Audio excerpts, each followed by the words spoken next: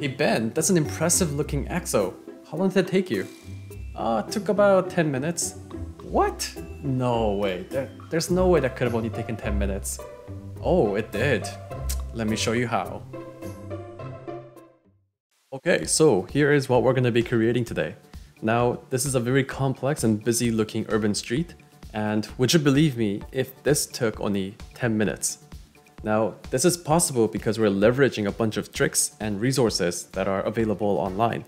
Now, we'll take you step by step, so by the end of this video, you will be able to create something like this in 10 minutes as well. So let's dive right into it. Okay, so here we are in Rhino. We have a very simple scene in the file. We have a couple of buildings in the middle and a few blocks around it. Now, this is a very simple scene, but the whole trick with this tutorial is all about simplicity and speed. So we will show you how you can create that busy urban scene without actually having to model any buildings or vehicles or people. And we're going to do that by leveraging the power of Illustrator packs. So first, let's make the drawing exportable and compatible with Illustrator. To do that, I'm going to go ahead and change our perspective to isometric view. So we'll go to set view, isometric, and choose southwest. You can choose a perspective that works the best for you. So now this is roughly the look that we want, so this is good. I'm going to select everything and type in make 2D. And now from here, I'm going to choose the options that you see right now and say OK. And that generates a line work that represents the view that we were just looking at. So there we go. Looks good. Before we export this into Illustrator, I want to do one more thing, and which is to create outlines around our buildings. So I'm going to go ahead and select all of our buildings and type in the command called curve boolean. Now once you do that, you can click outside anywhere of all these outlines and you can see the shaded area that's being outlined. So once you do that, it creates the outline on the default layer. I'm just drawing a couple more lines to indicate that these buildings are separated. And we're already good to go. I'm going to go ahead and select all the line works and export this as an Illustrator format. So I'll type in export, say OK. And this is all we have to do in Rhino. Let's head over to Illustrator and spice things up a little bit. Okay, so here's how the file looks when you first open it up. I'm going to select everything and scale them up. Now I kind of want the illustration to be like really full and like zoom into the middle of the scene. So I'm going to make sure everything overflows and scale down the artboard into a square format. Okay, so I want to make this black and white for the time being. So I'll double click here and choose black. And then for all the building lines in this layer, I'm going to make the line weights 0.25. And I'm going to go ahead and import in some packages. So the pack I want to start with is flat vector buildings. Now you can download this from a website called Arch Hive. There's a bunch of other assets out there, but we're going to be using this particular one in this tutorial. Now this pack, as you can see, comes with two versions. One is a colored one and the other one is just a line work version. So I'm going to go ahead and select the line work and copy them over to our scene.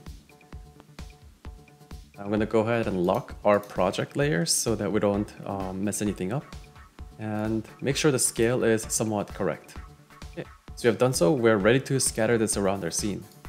So I'm going to put this on the side and start bringing in some buildings. And as you can see, these packs have crazy amount of details inside. And you can leverage these amazing packs just by simply dragging and dropping them into your files like this. So this is almost like a superpower in my opinion.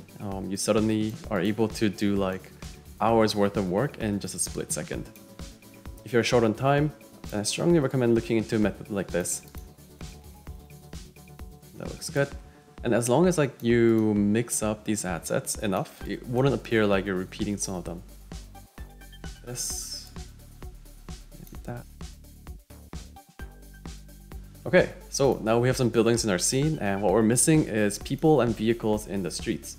Now for that, I'm going to use Landspace Architecture's Urban Street Pack. Now this pack is pretty versatile. It comes with a bunch of different assets.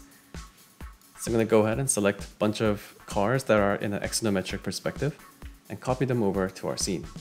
I'm going to close or lock our buildings layers And I'll scale things down a little bit here as well. So what I like to do when I'm organizing a pack like this is that I want to put them in a correct lane like this, facing this correct direction, so that we can easily scatter them around down the road. Okay, there we go. Now this is looking pretty good. I'm gonna go ahead and start scattering these cars. Now these vehicles are kind of like appearing on top of the buildings right now, so I'm gonna move our layer below our building layer so that there's a correct layering going on. Then I'll do the same thing up here. Okay, so once we have a set going on like this, what we can do is we can simply copy them all over to the top area. So let's do that. Okay, now I'm gonna take some of these vehicles and bring them over to somewhere visible. And that's all we have to do to populate our street. Now I kind of want these cars to also have a thick line weight. So I'm gonna select all the cars, Control A, and then Control C and Control F to place them into the same spot. And now I'm gonna go ahead and open up Pathfinder. If you don't see this window on the top right corner, you can go to Window and choose Pathfinder. And I'm gonna go ahead and use Unite feature to bring them into a single shape like this.